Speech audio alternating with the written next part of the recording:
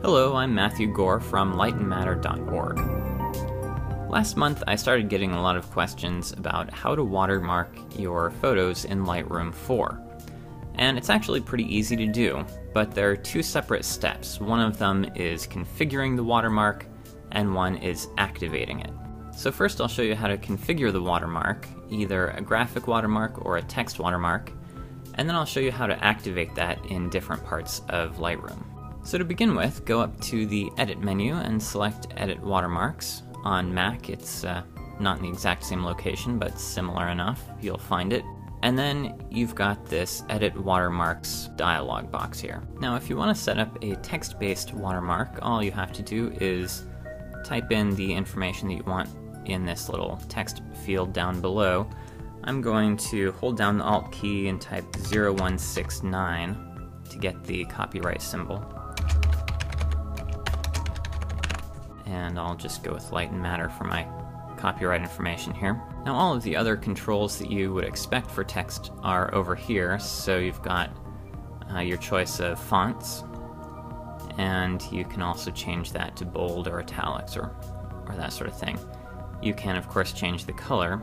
You can also add a shadow, which is helpful when you're using a light text and then that text is going to show up on a light background. The shadow gives it some definition around the edges, which is helpful. You can also change the opacity of that watermark, and you can change the position of the watermark. So if you'd like it always to show up in the bottom left corner, that's easy enough, or the bottom right corner, and then you save it by just pressing the Save button down here, and of course choosing a name for the preset.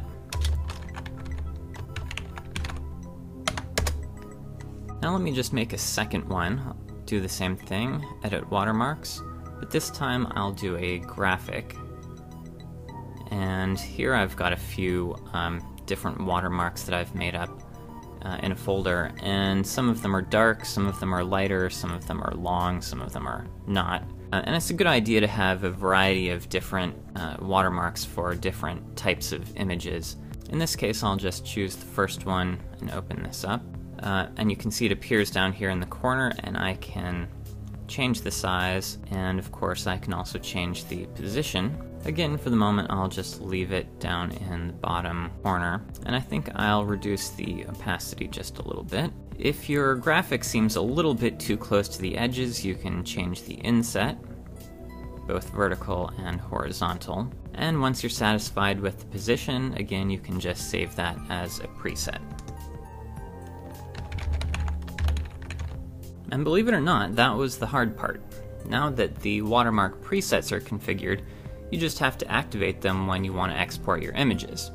So for example, if you want to export a single image, all you have to do is go up to the Export menu, and then scroll down, here we are, to the watermark setting. Click on the watermark checkbox, and then choose which one of the presets you want to have applied.